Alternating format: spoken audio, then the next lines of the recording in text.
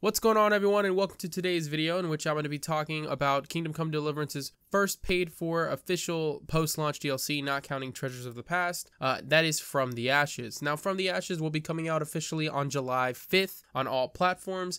They released this information earlier via their newsletter on email. That's how I got this, and I'm just letting you all know whoever's not subscribed to the newsletter. Now, there's still no official price released by Warhorse on how much this DLC is going to cost, and I know my title says I have the price.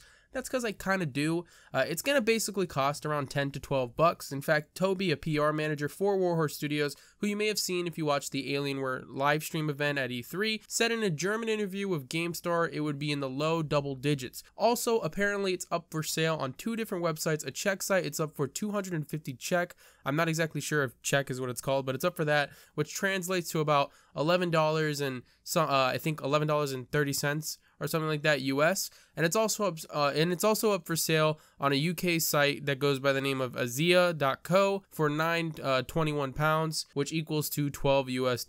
So basically it's gonna cost 10 to 12 bucks. Now, in terms of what content will be offered in the DLC, you'll be rebuilding Privoslavitz after being appointed the bailiff. You'll have to decide what gets built, who to settle there, and it kind of reminds me of the Fallout 4 settlement mode, but with way more story focus rather than an actual building mechanic. Also, as the bailiff, you're gonna have to make judgments and decisions in the town that directly affect everyone staying there. The DLC can be played on an existing character, but Warhorse says it's kind of meant to fit right into the story rather than the end of it. Anyways, if you want to know more about From the Ashes, I strongly suggest watching Warhorse's own video on it, which I will provide in the description down below, or check out ESO or Sexy Biscuit. They have a lot more in-depth details regarding the DLC because they've been following it, covering it, and talking to Warhorse unlike me. So go check those videos out, all linked in the description. Thanks for watching. Don't forget to check out my Things We Want in the Elder Scrolls 6 series coming out tomorrow, episode 15. And if you haven't seen 14, check it out. Link in the description as well. Peace.